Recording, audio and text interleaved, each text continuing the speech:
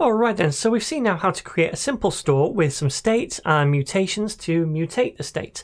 And we're using that store inside the home component using now the composition API right here. So this is all well and good, but this is not the aim of this series, not to show you how to create a simple store just to keep track of some points. What I'd like to do is show you how to use this store to manage our authentication state with Firebase Auth, and then we can access that store and obviously then the user data anywhere in the application in any component. That's the whole idea of this state management pattern and Vuex, to use the global state in any component that needs to use it, all right? So the first step then is to set up a new Firebase project. Now, if you are completely new to Firebase and you don't know what it is at all, then I would highly suggest that you check out my Getting Started with Firebase series first of all, and that's going to give you the rundown and tell you what it does. But just in a nutshell, it's a backend as a service, so it allows us to have all of these different backend features such as authentication, a real-time database, cloud functions, hosting, storage, etc. All of that without actually setting up our own server. Firebase manages all of that for us, and we can just plug those services into our front-end application. It's free to use as well for personal small projects. So to set up a Firebase project, first of all, go to firebase.google.com, create a Google account if you don't already have one. If you do, then you're going to see this Go to Console button right here, and you want to click that. And this is where we can add our different Firebase projects. Now you can see I've already got a few, including this one right here, Vuex Firebase Auth. That was the one I created to do all of the course files, but I'm going to create a new one for the sake of this tutorial. So let me now add a new project, and we need to give this a name. I'm going to call it Vuex for FB Auth, right?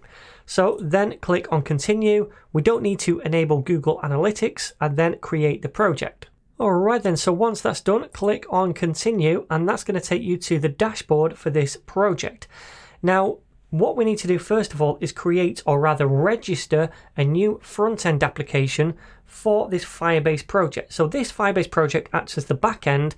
We need to register with it a front-end project, which will be our Vue application. Now to do that, we need to click on one of these icons down here.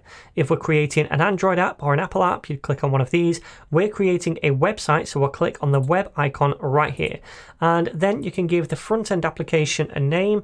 I'm going to call it Vuex Firebase Auth, like so. Call it what you want, it doesn't matter. We're not going to set up Firebase hosting for this, so just then register the application. Once that's done, it's going to show you how to install Firebase into your local Vue project using this command right here. We'll do that in a minute, and then also showing you how to set up Firebase on the front end as well. Don't worry too much about this for now. Just click on Go to Console for now, and we're back over here. Then you can see this one app thing right here. That's the app we just registered. So click on that and then go to this cog to go to the settings.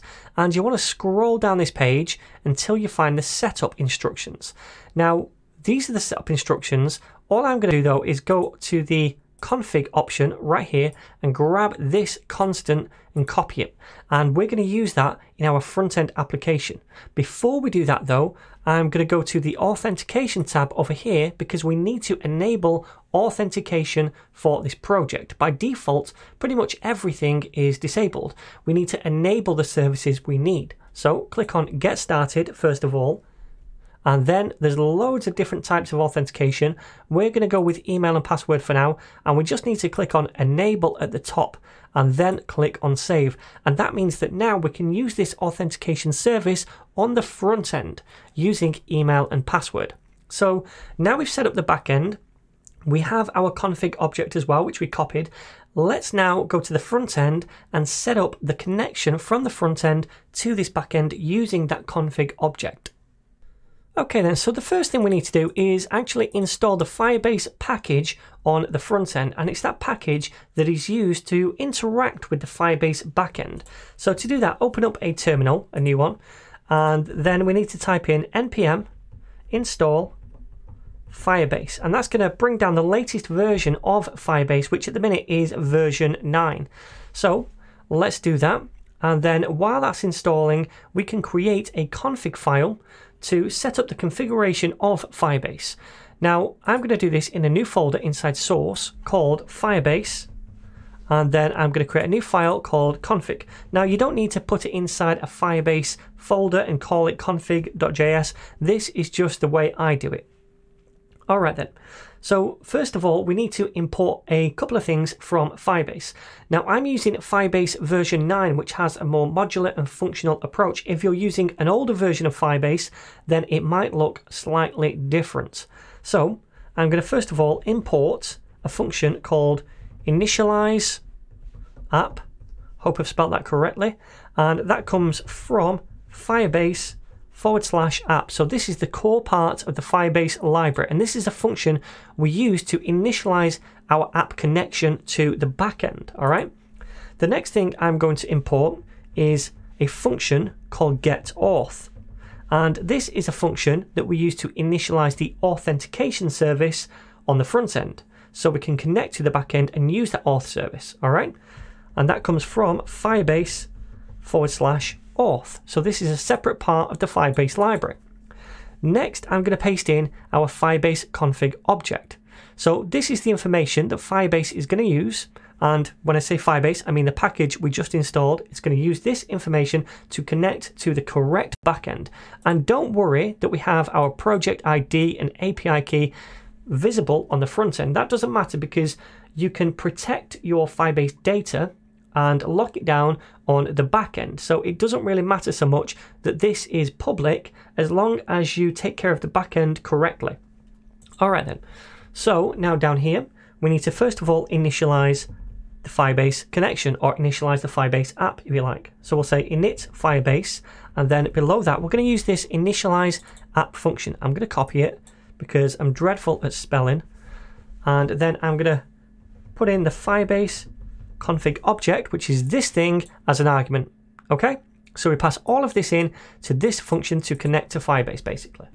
All right, so then we have to initialize the individual services. Now in our case, that's going to be Firebase Auth, and the way we do that is by using this function right here. So I'm going to say get auth and then invoke the function. Now this time it's going to return something to us, and I'm going to store that in a constant called db, but you can call the constant whatever you want. db is short for database, so I won't call it that. I'll call it auth.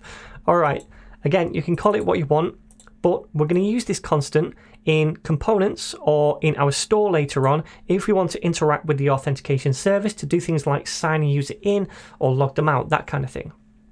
And then finally, all I'm going to do is export an object at the end with that auth property so that we can use that in another file later on. Then I can save this. And that, my friends, is pretty much it. So we created a new Firebase project on the back end, and we initialized the Firebase authentication service on the back end using email and password. Then on the front end, we've created this config file, and in that we've grabbed this function initialize app from the Firebase library, and we've invoked that and passed in our Firebase config object. That goes out then and connects to the correct project on the back end, our Firebase project that we created. Then we initialize the auth service on the front end using this function getAuth, and that returns to us this auth instance right here, which we're going to use in other files in the future to interact with the authentication service, to sign users in, log them out, sign them up, etc. So we export that at the bottom. Okay, cool. So that's it. That's all set up now to work with Firebase. Next up, we're going to start to create an authentication store.